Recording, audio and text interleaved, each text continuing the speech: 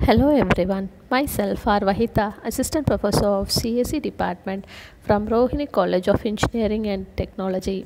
I'm here to discuss a few topics in the subject CS 8592 Object Oriented Analysis and Design. We are going to discuss about class diagram. The objective is to understand about the concepts of class diagram. So first let us know what is a class diagram.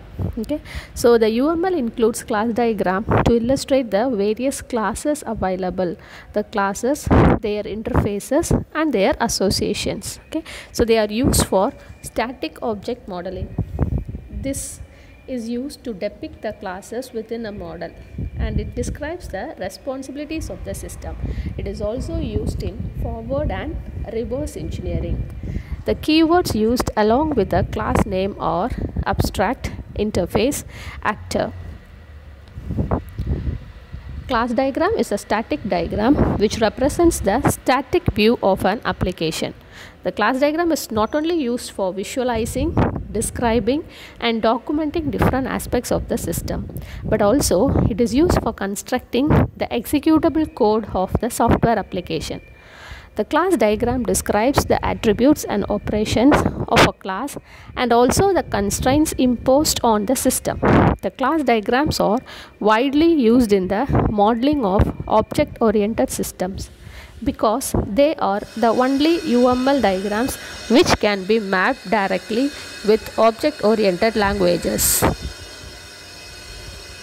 The class diagram shows a collection of classes, interfaces, associations, collaborations and constraints. It is also known as the structural diagram.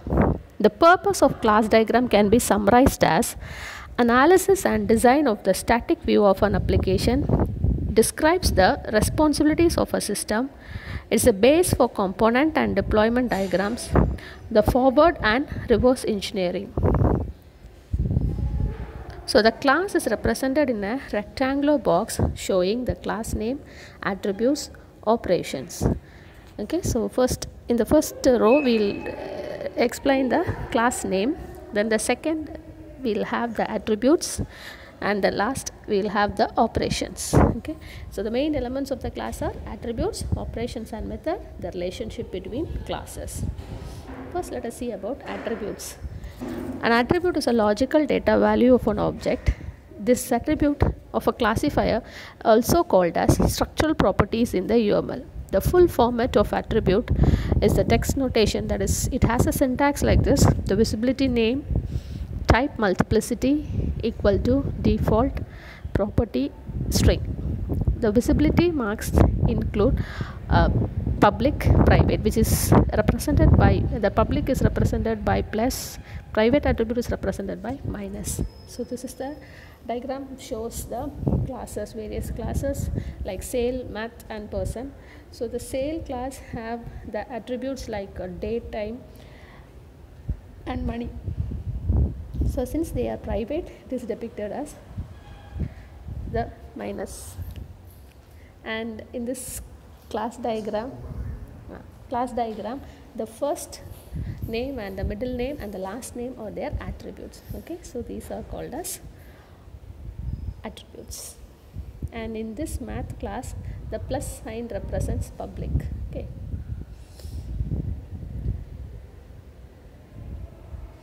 Operations and methods. One of the compartments of the UML, the class box, shows the signatures of operations.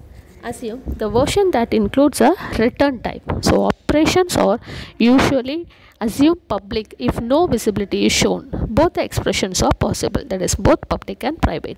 So an operation is not a method. The UML operation is a declaration with the name, parameters, return type, exceptions list and possibly a set of constraints of pre and post conditions, methods or implementations. So syntax is shown like this: visibility name, that is parameter list, then return type, that is property string. The relationship between classes is already explained, that is association, generalization and specification, composition and aggregation, dependency and interface realization. Thank you.